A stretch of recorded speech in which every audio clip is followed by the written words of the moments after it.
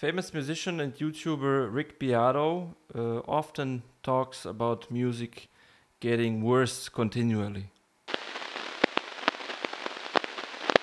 Usually, he bases his judgment on the top 5 or top 10 lists on Spotify for rock or pop genres.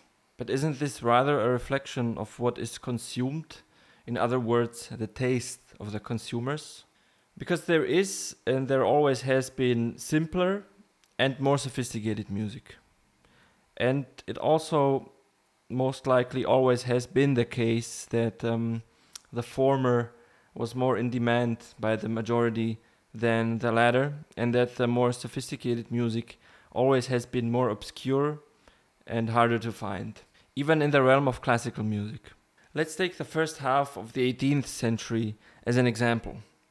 We have the music of the late Baroque period, of composers like Bach and Telemann, which is often very complex, especially in terms of harmony.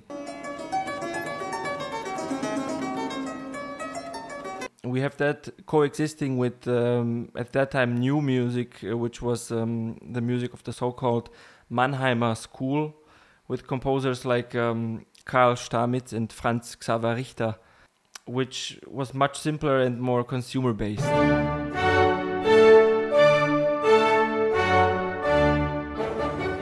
Many of these composers were highly regarded during their lifetimes, and even more famous than people like Bach, for example, whose music has been, as we know, neglected for a considerable period of time until its rediscovery in the 19th century.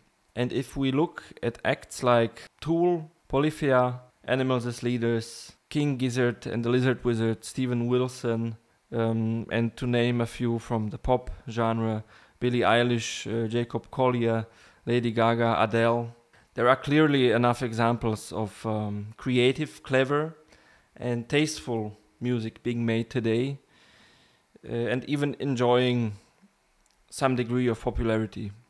Some of the ones I have named more than the others. And I'm not trying to prove Rick Beato wrong here, as I'm sure he's aware of these things.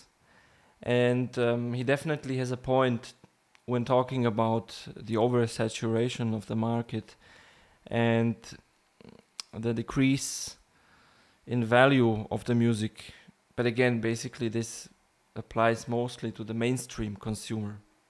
It's just that I find this generalization, like saying music is getting worse by the year and saying it's much worse now than it has been 30 years ago, not completely fair to the many smaller artists who are putting much dedication into owning their craft and art and are indeed pushing the boundaries of creativity and expression within music. Just a spontaneous thought and a way of seeing things less black and white and perhaps a bit more in a positive way.